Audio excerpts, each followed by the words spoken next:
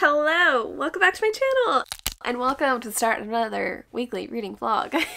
It's Tuesday, it's like 4 o'clock I think, and oh my god, my brain is mush. I have done both so much and so little today, but I have been pulled in multiple directions. I got absolutely no sleep last night, and I woke up at like 7:30, which I know is not early at all, but I typically wake up at 8. Just a little sleepy, but I'm here to rally, and I'm here to read some books, and I hope you're ready to read some books with me too. I say that. This is probably going to be a more like chatty lifestyle type vlog, because there's some like, you know, kind of exciting things happening this weekend, but I do have 3 books that I just grabbed off of my TBR cart that I am trying to get through. So let me briefly show you those, and I can kind of like tell you what I'm doing this week. First up, You're Invited by Amanda. I don't know how to say this last name. It's beautiful. Is it Jayatissa? I don't know. I need to look it up because that bothers me. I hate not knowing the pronunciation of things, but I got, I don't know, 80 pages into this in a weekly reading vlog a while ago, and it's a mystery thriller set in Sri Lanka, and I don't know, it just sounds good. And from what I have read of it, our heroine seems a little unhinged, and I'm into that. So we also have Killers of a Certain Age by Deanna Raybourn, who I think wrote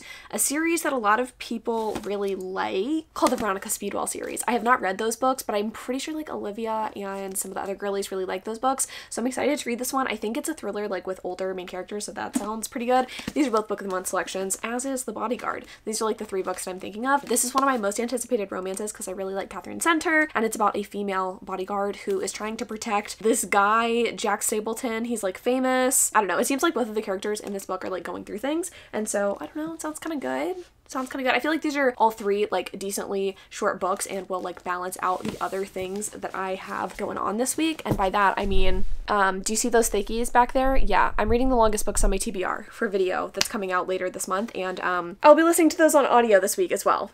So I need something kind of like chill to kind of get me through this week. But I guess the exciting things that are happening. One thing I'm sure is already in the thumbnail of this video, and as a spoiler, something's happening on Sunday. I might be adding another fur-shaped being into my life. It's a long story, in which I will explain later on Sunday. And then Saturday, I'm actually going to a football game with my entire family, and I'm so excited about it. I say entire family. Hayden doesn't want to go because Hayden doesn't enjoy football, which is totally fine, but I'm going with my mom, my dad, my sister. I'm really excited. It's a night game, and it hasn't been like that hot lately, so I think it should be fine. I think it should be fine. I'm excited because I love football, so I'll take you along with me for that as well. This week, I don't really have that much going on besides reading, but like, I don't know, if me and Hayden have any fun car adventures, you're coming with me. If I'm gonna be eating any good food, you're also coming with me. Hayden's like working on some coursework right now, so he's a little bit busy, so I don't know how much cooking he's gonna get done, but like, a bitch needs to eat. So one way or the other, like, food will be getting eaten. Crumble is not happening this week, just heads up. That's the only reason you clicked. So sorry, but they're Minions flavors. I feel like that says it all. Okay, anyway, I think I am going to start in on The Bodyguard first. I'm going to probably toggle between this and The Secret History for that reading the longest books on my TBR video. So I'm gonna get started on that, enjoy some delightful B-roll footage, and I will be back to you whenever I, you know, get started on this.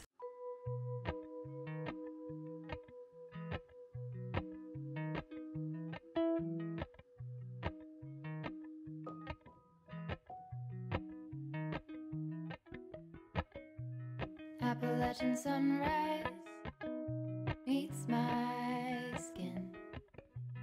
Even with my eyes still closed, I can feel it coming in. Golden, golden, I'll follow only golden,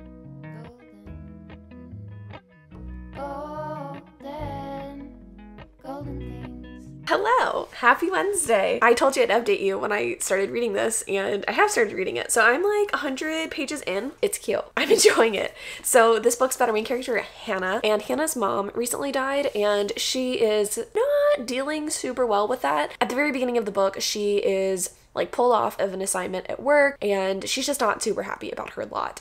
But things turn around about a month later, you know, after she's also unceremoniously done by her boyfriend. Things turn around because she is assigned to be the bodyguard to this famous actor. I think I mentioned that earlier, but she is a bodyguard, executive protection agent. She's assigned to this guy, and I really like this. To me, this is perfectly straddling the line between comedy and seriousness. Don't get me wrong, I love a rom-com, but I don't like when things are like too goofy goofy or awkward. I think I'm feeling that way because I was just trying to attempt to read The American Roommate Experiment, and that one just like didn't work for me because it was just a little too goofy. This one is not that goofy and I appreciate it. So basically Jack, our hero, has come to Houston to, I don't want to say take care of his mom with cancer, but to, you know, spend more time with her because we don't really know the diagnosis or like what's happening at the beginning of the story, but he is estranged a little bit from his family because he got in a car accident with his brother, and his brother ended up passing away. He ended up obviously not passing away, and his older brother and him had some sort of falling out, and I don't know if it was because of the accident or what, but he is upset.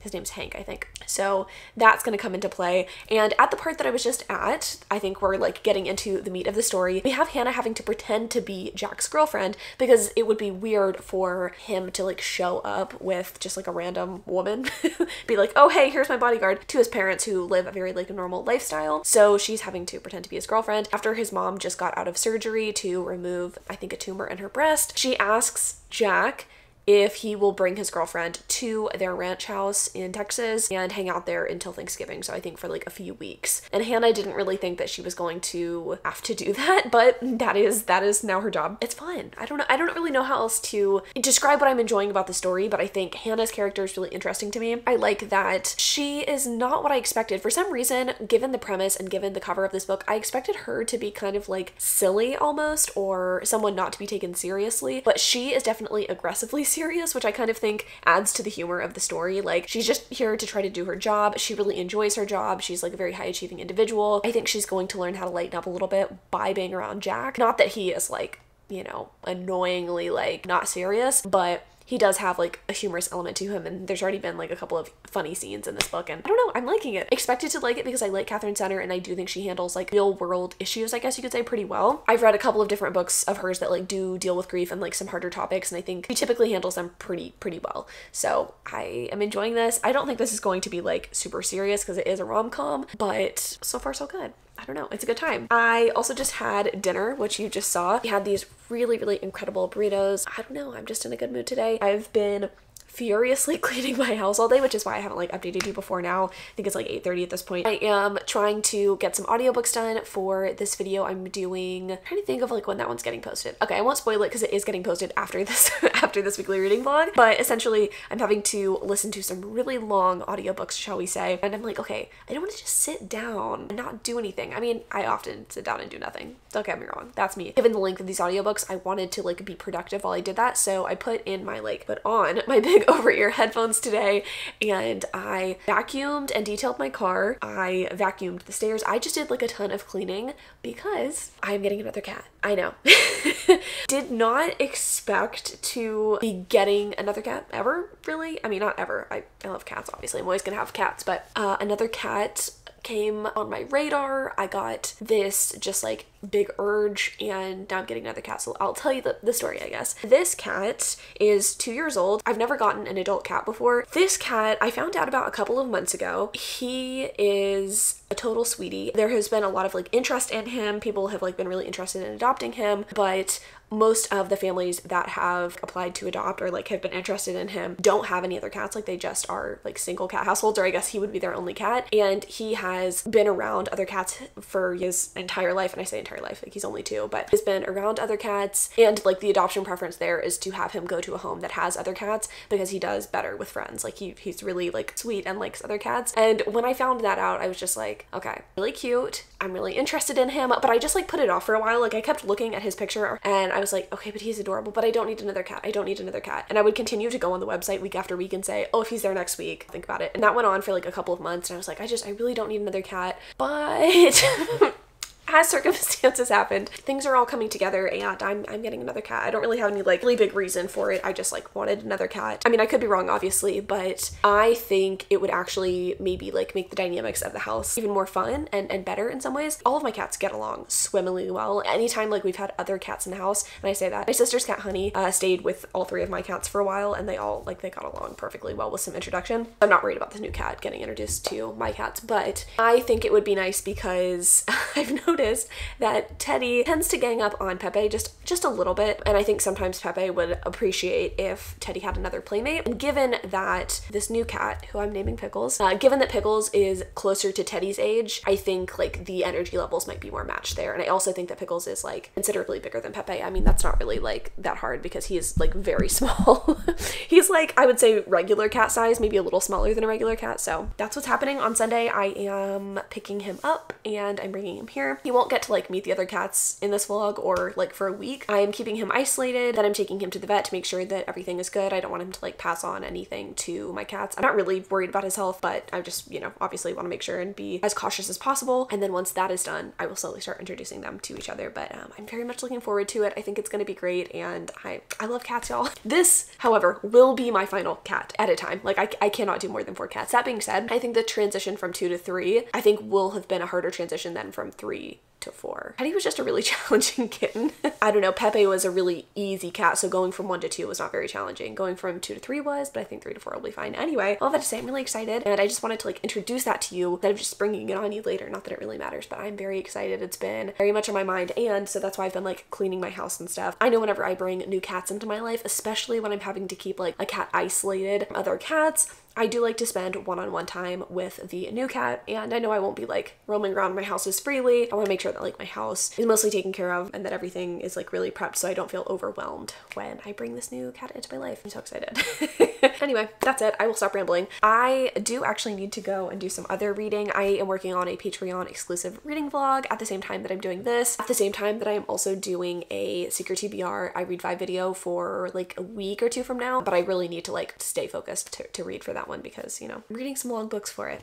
So I'll probably update you in the morning tomorrow. I'm hoping to get farther into this book and finish it tomorrow in its entirety, but I won't probably be reading much of it tonight because I do need to read some other stuff. I'm reading Fling by Adriana Locke, which is like actually really fun, and I am reading The Secret History. Anyway, I'll talk to you tomorrow. Happy Friday! I just got back from a shopping expedition with my little sister and it was such a good time, honestly, much needed. I say that as if I'm not going to be spending the entire day of tomorrow with her and my parents, I guess. But we went to the Domain in Austin to look for something to like wear for the game tomorrow. It's gonna be at 7, which is nice, but it's also probably still going to be pretty hot. And while I do have like a couple of things in my wardrobe I could wear, they all have like sleeves. And if I can just keep the pittle region open and getting air, I think that would be better for everyone. So I did find the perfect romper. You're not going to be able to tell that it's cute from me just holding it up. It's just a burnt orange number. I'll show you tomorrow. It'll be cute. I got it on clearance too, which was super exciting. I think it was like originally 60 bucks. I got it for 30 bucks, which was perfect because as much as I love the horns, college football team, if you're unfamiliar, I don't really need a ton of stuff in my wardrobe that is like UT related. I try to have like 1 or 2 things I can wear to a game because I usually go to like 1 or 2 games a year, I guess. But I don't obviously need a ton of things. And this was perfect. It's comfortable. It's cool. It's spaghetti straps. I think it's gonna get me through game day. I'm like cute with some cowboy boots. So anyway, got that. And then I treated myself to a little something something. I got myself a Le Labo fragrance, which I have one other one. I got it for my birthday, I think either last year or the year before. I got the Neroli scent, which I absolutely adore. It lingers and lasts all day. That one kind of smells like summer to me. It kind of reminds me of like sunscreen and the beach, but like in a nice way. Not coconutty at all, but like, I don't know, kind of like sharp and acidic and in a nice like fresh way. Anyway, this one's actually not that dissimilar. It's the Fleur, is it d'orange? I don't actually know how to say that, but it's some sort of like orange blossom scent. I don't know how to describe the scent of this. It does also kind of smell like summer. I like very fresh scents, but I'm not a picky person. I like a lot of different fragrances. I also like kind of warm musky scents as well, but this one kind of smells like fresh laundry to me. Like fresh laundry plus orange is how I would describe this. Not an artificial laundry scent, but just like clean and nice. I think there's also lemon in here. Just 10 out of 10. Also like it because you can get it like customized with your name. How cute is that? So anyway, got myself a little fragrance. And while this is not necessarily fall appropriate, I'd probably still wear it in fall. I don't really care. My go-to scent right now is Mojave Ghost by Byredo, which is also a really good one. The boys are just so so intrigued. That was my little shopping excursion. I also got some Sprinkles cupcakes because, you know, got a sweet tooth. But it is, I think, yeah, it's like 6:15 and I am ready to finish off The Bodyguard tonight. I also think I might watch some Gilmore Girls amongst other things. I have so much to get done tonight, y'all. It's kind of self-imposed, I guess. Like tomorrow I want to just really relax, hang out with my sister, my family, and like not do anything book related. And then Sunday I know that I'm going to be taking care of my new baby, and so I don't really want to have the pressure on myself to like film or edit or upload anything on Sunday. So what I need to do is finish The Bodyguard. I also need to finish Fling and Mercy for my Patreon exclusive reading vlog, and then I also need to finish editing the second half of the DBBC that's going up for Sunday. I would love to get that one done, so again, I don't have anything to do on Sunday. I think I'm probably still gonna read books on Sunday, like even though I'm gonna have a new baby to take care of. Like he's gonna want attention and affection, I'm assuming. Maybe he won't, maybe he wants to be left alone. We'll see. Play it by ear. I do intend to like read as well. Hopefully I'll be done with this and like dipping my toes into, is it Killers of a Certain Age or something like that? I don't know. The Deanna Raybourn one. But this is the goal of tonight. I'll probably just update you one more time with this book, to be honest. I like did get to the 50% mark. Not much of note has happened. They are at the ranch. There has been a couple of like cute moments, but there's nothing like new and exciting and fresh to tell you. I'm feeling like this is going to be like a 4 or 5 star read though. This is like really fun and exciting, and I'm really glad. So many of my most anticipated romances of the year have like really let me down, and this one is not, which is like kind of strange, I guess, especially since this is like more chick lit than like a true rom-com. I don't know. I will give you some B-roll cats, of course.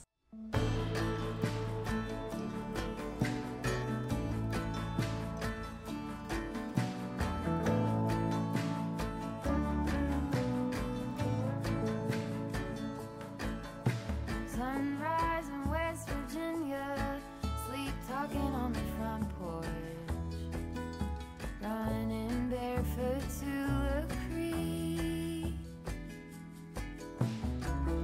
We learned to drive the van, then we had to hide it from the fishermen. 2 French braids made believing, like my own sister. Our souls weave together, beaded bracelets I won't forget. Friends forever.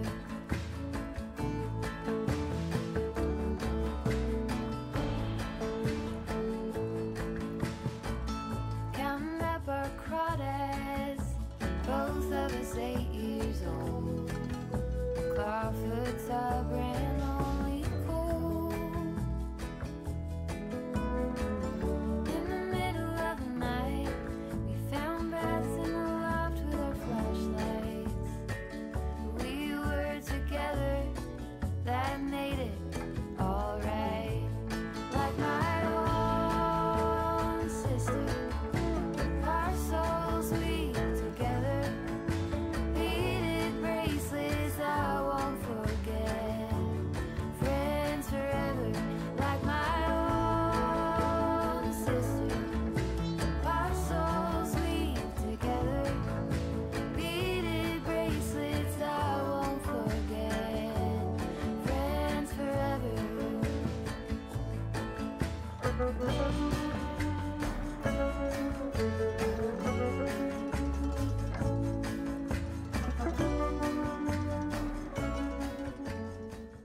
Hello friends, I am in Hayden's car. It is Monday and I'm here to finish off the vlog, which is so weird because I was just editing this video and I realized there's only like 17 minutes in this weekly reading vlog, which never happens, though I don't think it's necessarily a bad thing. I didn't want to cram this vlog full of stuff that was, you know, uninteresting. Not that this was the most interesting vlog regardless, but I thought I would tell you my final thoughts on The Bodyguard because I did actually finish this one. I didn't get around to the other 2 books because I have been busy taking care of Pickles, but I hope you enjoyed like the minimal, I guess you could say, B-roll footage of him. He's very like nervous and shy right now, so I'm not trying to like get up in his face and like get my big camera out or anything to film him, but I'm hoping that he gets more comfortable in the next couple of days and I can show you him, you know, then. But The Bodyguard was really cute. I will say this one disappointed me just a little bit. I ended up giving this book 4 stars instead of 5, which like is not really that surprising because I'm like a little bit hard to please. I think this one is interesting because it is so focused on the romance plotline, especially compared to some of Catherine Center's other books, but I feel like it still wasn't the most romance forward, even though it was technically a romance. There was just a lot of like emphasis on other things. The sex scene was mostly closed door, which like I think will irritate some people. It didn't bug me a ton because I just loved the dialogue in this book. Like that's really what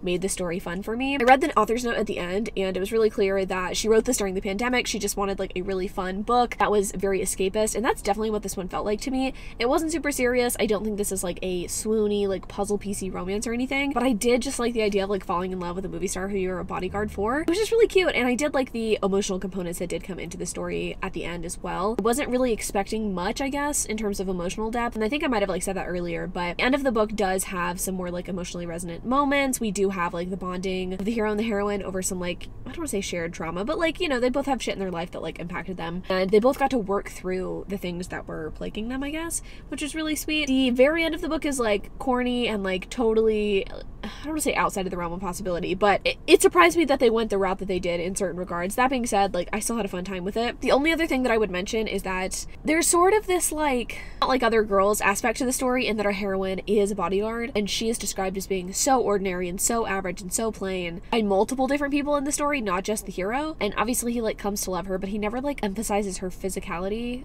and stuff. I don't know. That just kind of bothered me. Yeah, sure, someone can like not be a model or a movie star, but they can still be beautiful to you. And like, I wish that had been explored a little bit more, or like he had said verbatim like, oh, I find you really attractive. I know that's like nitpicky, but like guys that are like really infatuated with the heroines, what can I say? Okay, I'm gonna leave it there. Thanks so much for watching this reading vlog. Like I said, I am going to actually start up another weekly reading vlog right after I click end on this clip. Aiden is going into Crumble and grabbing us some cookies, and we're gonna do a Crumble taste test. It's been a second, and technically I'm not even supposed to be doing a weekly reading vlog this upcoming week, but I just feel like I want to share things with you. I want to share Pickle's progress. Since I don't actually have that many secret TBR videos like coming up, like I don't have a ton of like really wild stuff coming, I figured like I can take the time to do another weekly reading vlog. So thanks so much for watching. I will see you in the next one. I love y'all so much, and until next time.